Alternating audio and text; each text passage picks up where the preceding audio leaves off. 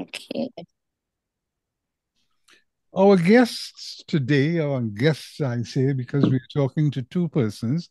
It's a very interesting topic we are talking about, and we're talking about the Maroon gatherings. But I'm speaking with Akilah Haramogi. Have I said that correct, Akilah? Jaramogi. Jaramogi. Akilah Jaramogi and Caroline Mair-Toby. Am I correct with that? Yes, Caroline Mair-Toby. All right. Okay. Well, welcome, ladies and gentlemen. And you all are both in Trinidad. And perhaps for the benefit of our listeners, can you tell us where you are, what part of Trinidad you're in? First, Akilah. Are you hearing me? Greetings, and thanks, Vaughn. Thanks for inviting me to your program, inviting us to your program. I am in St. Anne's, Fonzamon, in the forest. I live at the reforestation project in St. Anne's, where it's all about environmental conservation, protection, and rehabilitation. So Fonzamon is just 10 minutes away from the savannah, but it is in the forest, Asha. Wow. And you, Caroline? I'm based in law firm Mair Company, and nowhere so as wonderful. Very, very much in the hot, dry, dusty Woodbrook, wishing that I were in the forest of Fonzamans. All right. Well, ladies and gentlemen, we're talking about the Maroon Gathering. There is going to be a major conference entitled the Maroon Gathering, and it's an academic conference as well. Um, Give us a sense of, first of all, for the benefit of our listeners who are unaware of the Maroons, can you tell us who are the Maroons? What are the Maroons? Um, and I know the Americans are also a part of the perspective, the families of the Maroons. Tell us a bit about it. Akilah? Thank you. Thank you, Vaughn. Maroons are self-liberated descendants of formerly enslaved Africans who established communities beyond the control of their enslavers. Maroons are Africans who resisted slavery, who ran away from plantations, who burned down plantations, who freed themselves and choose to live in the forests and along the swamps and river and so on. So this is who we are today. We are descendants of these Maroons who resisted being enslaved. All these liberated souls that passed on, we pay homage to them. And this we give thanks for. Right. Now, what is the conference going to be like? Um, can you give us a sense of it? For sure. Our conference, the United Maroon Indigenous Peoples Conference, which will be held from the 5th to the 9th of November, is the second conference we'll be holding in the Caribbean. The first conference was held in Dominica in 2021, where we reached out to our brothers and sisters throughout the diaspora, throughout the Caribbean, brothers and sisters from Jamaica and Suriname and St. Vincent and St. Lucia and Martinique and Guadeloupe, Trinidad and Tobago and Barbados. Anywhere there was plantations, you would find Maroons because, my people did not just subject themselves to slavery. A lot of my ancestors resisted and rebelled. So we called on all the Maroons, known and unknown, to join us. And this was in Dominica, paying homage especially to the Maroons who resisted being enslaved.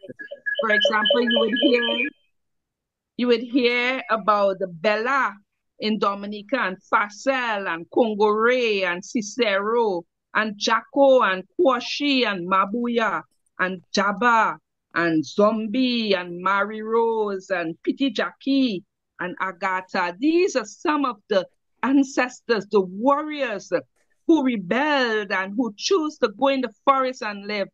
And, they did not Yes. subject themselves to plantation life. So that was in Dominica in 2021. And this year, we call on our ancestors, we call on our surviving descendants of Maroons throughout the Caribbean to join us in Trinidad this year. And we look forward to having them, come and Yes. tell stories that were not told.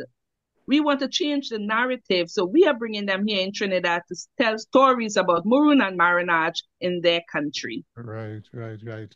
Caroline, do you find that younger people are receptive to this, to the lifestyle? I think it's shifting, it's changing. I think yes, in a short answer, I think that more and more people, more and more youth are very interested in exploring their ancestry. They're exploring alternative forms of communicating with the spiritual realm. Yeah, So alternative forms of worship that is more congruent with the histories that they are becoming to uncover about their right, ancestry. Because some people have been exposed to the history and some people haven't been exposed to the history. And some people know about it in passing glances about the Mafa, about slavery, about hiding of the religions, and some people, have grown up within it. And right, so those people who have grown up in it, the youth who have grown up in it, are now youth ambassadors, I would say. And there's a vast network of youth, young adults, and older across the diaspora, across the Greater Caribbean, who want to know more about where they came from. And I think that's beautiful. I think that's absolutely stunning. right, right, right.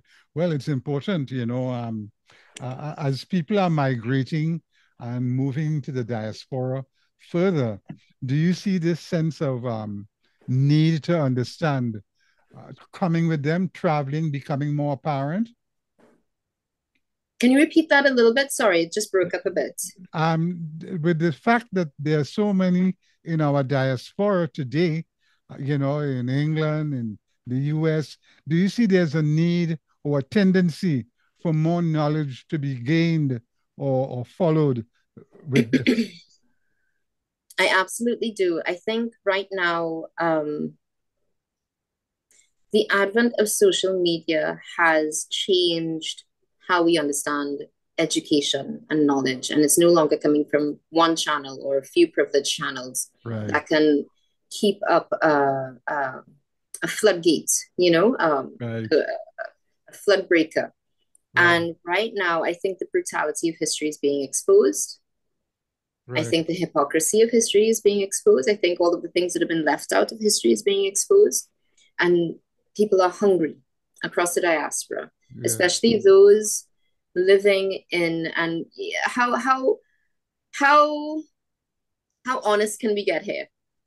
How honest can we get here? yeah, yes, yes. Can I be honest here? Sure, All sure. right. So people living in colonial and neo-colonial, but mostly colonial settler economies, Yeah, imposed upon Turtle Island. I think they're hungry for this.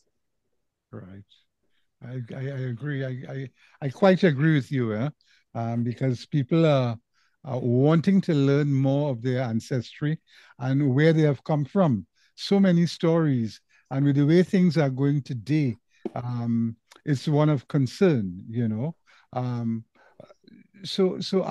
Akilah, what are some of the things that you see that will be of specific interest to you in development of the program?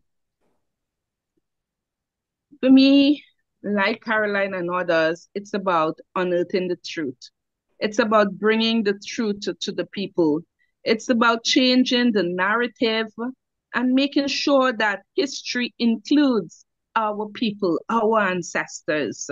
Hence the reason why we are looking at restorative justice, restoring what was taken away from us. You know, look, Yes, our spirituality. This is one we want to look at deeply. yes. Our ancestors, the way they live, the way they pray, the way they appease their gods and their traditional ways. Right, right, right. This is what we want to bring. And for our team, envisioning a connected Maroon diaspora towards achieving a reparative future. And we see the need to be connected.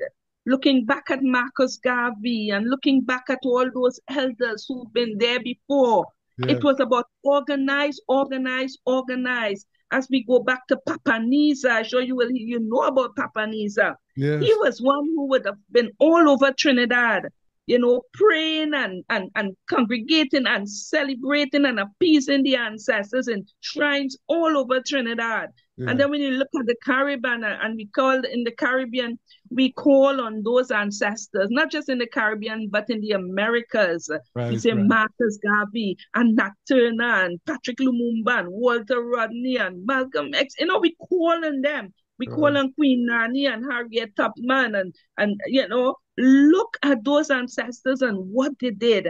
And we now are walking in their footprint. We now are standing tall on their shoulders. And this is why we take an oath to truth. We're going to unearth the truth and make sure our children are educated the way they're supposed to be. Right. Right. Right. This is, man, my skin is crawling because it's just so fantastic to hear this. I mean, I grew up in Princeton, on the outskirts of Sixth Company, and I never knew anything about the company villages. I mean, how can a society grow like that? I mean, Yeah. any reaction? I mean, how can a society exist with such a history and one not being aware of it? If I may, Mama Akilah, Fine. Either. it's what it is, as I mentioned, colonial settler economies. It's a plural society structure that existed that Yeah, was hidden, yeah, basically. And it was right. hidden as a form of negation, as a form of denial, as a form of burial and oppression of the past, because the past is ugly. The past is really, really ugly. Yes, And yes. nobody wants to look at it. Yeah, boy. Yeah. Well, we are on the way to making it a positive outlook, eh? And I'm so glad that you guys are doing this, In the question of, you talked about Papa Nisa. I mean, I grew up listening and hearing of Papa Nisa and hearing the adult folks, talking about Papa Nisa. Uh, what is what is his history like? I mean, in terms of today, are people conscious of his contributions? Oh, Akilah? yes, definitely, definitely. Even in our Orisha, Yoruba communities, we see him as a deity. We appease Papanisa. We tell stories of Papanisa, the good stories, that Papanisa was a healer. He Yeah, was a wise man. He was a farmer. He would help the midwives deliver babies. yeah, Papanisa was the one you would turn to when you're not well. You would turn to when your marriage is falling apart. You would turn to when your baby breach and he had to rub the belly and turn the baby in the right way. That was yeah, Papanisa. If you yeah, need a spiritual direction, you turn to Papanisa. And again, he was encouraged to keep this tradition because this is another part of the history that was not told. 9,000 Yorubas settled in Trinidad during 1808 and 1840. Yorubas settled in Third Company and Fifth Company. So they were practicing the tradition. right, right. They were practicing Orisha. And Papa Nisa ended up being lucky enough and privileged enough to learn from them. And this is where today we can give thanks. We can speak in Yoruba. We can say a prayer. Yeah, we can say Ore mi e o jaja for me. Eda mi e o jaja for me. We can say, we can sing songs Yes, in yes, Yoruba and give thanks. And this is the blessings we got from Papa Nisa. Papa Nisa and my grandfather, Arnold Elliott, was two yes, cousins. My mom is Elvira Elliott. She's still alive in Sixth Company. She's 91. yeah, Yeah, and so we give thanks. It's in our DNA, healing and praying and paying homage yeah. and keeping the energy alive of resistance and self-consciousness. And this is what was missing in our community in the last generation that gone. Right. So now we are going to walk the walk and talk the talk and make sure the young people understand themselves and tell the truth about our ancestors. Right. Are there are there going to be special speakers? Tell us a little more about the conference, what the form it may take. Caroline, or either one. Any keynote speakers and some of the topic, Oh, yes, definitely. We will be having us. We'll be having folks from IAT coming in, and like Sister Nadish, she will be coming in and sharing stories about resistance and the story of IAT and all, that is there for us to embrace Right, right, outside of what the history books are telling us. right. And then we have Mama G from Jamaica, Queen Nanny of the Maroons from Charlestown. She will be here with us. We have Ambassador at Large Cynthia Ellis, the Garafuna from Belize. And we have from Canada, we have Sister Afua Cooper from Canada. She will be here with us as well. Yeah, So this is where we are calling our elders, we are calling the ones who are out there keeping the revolution alive, keeping the liberation alive, because our team is conscious collective liberation. right, I can't feel liberated. I can't be liberated when my brothers and sisters are not. right, So this is the time for us to do our work, the work of the ancestors that is assigned to us. right, It's all about destiny. It's not about you doing the work, it's the work doing you. Sometimes right. you want to know what is happening. How, it's just moving you because Yeah, this is the time. You can't sit still. You just have to appease the ancestors and follow the directions that are given to you. okay. You want to add anything, Caroline? I'm not hearing you. Unmute yourself, Caroline. So we'll be having 2 days of a conference, and that will be that's in Cruzen. Am I right? Yeah. So that's in Yes, Cruzen, and yes. we'll have a smoke ceremony with the First Peoples, the Trinidad First Peoples. And the first two days will have themes from, I won't go too much into detail actually, but Right, we're going to have an Mbongi in support of the culture at Queen's Hall. Well, not in the new Winifred Atwell's room, but we're going right, to be outside and under the trees, under the stars, close to nature.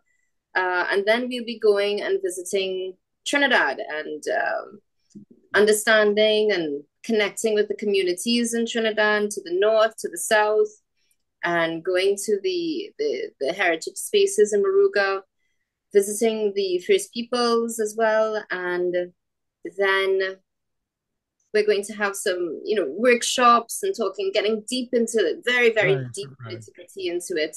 And right, we're also going very proud to feature a, a region-wide youth panel, Indigenous youth panel from not just Maroons, but Indigenous peoples as well around the other Indigenous peoples as well around the region. And Mama Akilah, what am I missing out? The closing ceremony. Oh, Yeah, yes, you we're gonna have covered a very Gaia. It's well. great. right, right. Yes, Yeah, yes. it's a vast, extensive, outpouring, Well, and it's a diplomatic engagement.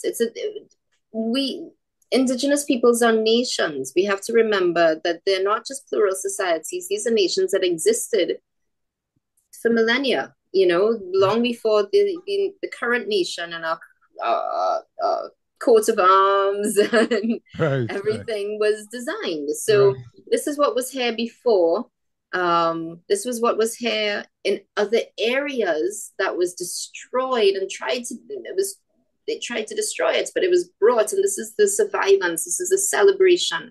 This is they tried to bury us, but they didn't know we were seeds movement. right, right. Asha, Asha.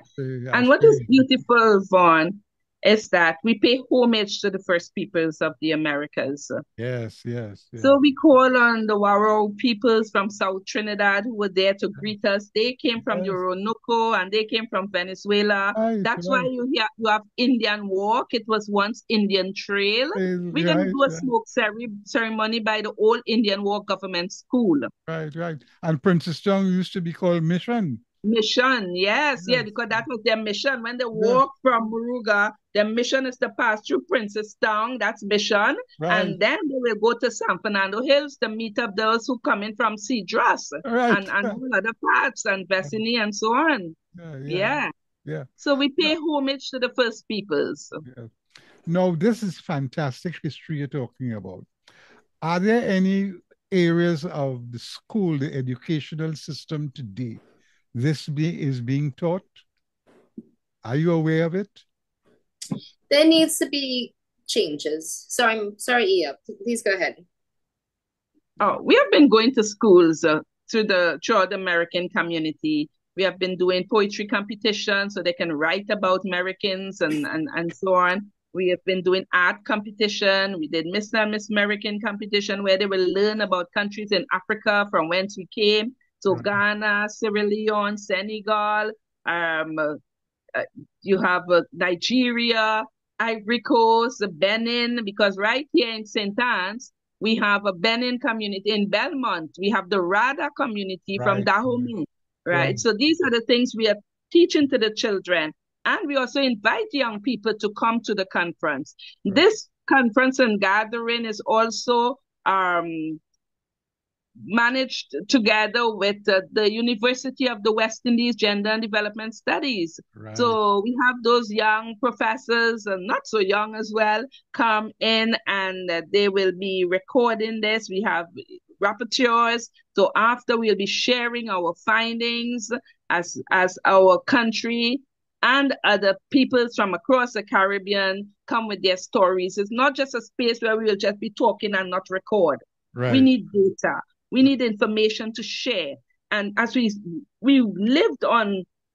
created United Maroon Indigenous Peoples on pillars. For example, when we talk about Uhuru and Kapale and Gayap and Ujima and Mbungi and yeah, Liberty, these are the days we'll have different events by these different names, and they mean a lot to us. yeah. So those who want to come and follow us, you will know more about what these pillars stand for and why the liberation is important. Okay. All right. Well, listen, let's go over the conference again. It is going to be held on November 5th. Caroline, give it the information. Unmute yourself, Caroline. Yes. Hi, Go ahead. hi. Apologies. Yes, it's going to be held from November 5th to the 9th. It's the Envisioning a Connected Maroon Diaspora and Reparative Future. This is the second Maroon gathering. And this will be at Cruise Inn for the first 2 days. And there will be a public event, the Mbongi at the Queen's Hall. And the other days are, well, they're private, but yes, invitation only, but yes. Okay. And Akilah, anything you'd like to add? Oh, yes. For anyone needing information, just check us out. We are sharing this information on Facebook. You could also contact me, WhatsApp, Akilah Jaramogi, 1868 689 7794. That's my number here in Trinidad. And also look out, we have a United Maroon Peoples Facebook page. You will see some information there, or just look at Akilah Jaramogi Facebook page, or Americans, contact the Americans in Trinidad, and you will know more. And it is very, There's, very important for your support, on this gathering. Yeah. Right. Okay. there is Caroline. also the United Maroon Peoples at gmail.com. And you can look at contact the Institute for Small Islands for more information as well. United Maroon Peoples at gmail.com. Okay. Listen, ladies, I want to thank you so much for sharing this with us. And we here in Washington, D.C., in the United States, will certainly be accepting the information and I'm sure they will contact you guys, you know. Is there a telephone number you may want to share? Again, I can share my number, Okay. 1-868-689-7794. All right. Thank you very much. I've been speaking with Akilah Jaramogi and Caroline Mair-Toby, all from the Maroon Gatherings Conference, which is coming up on November 5th. This is Von Martin. Caribbeana continues.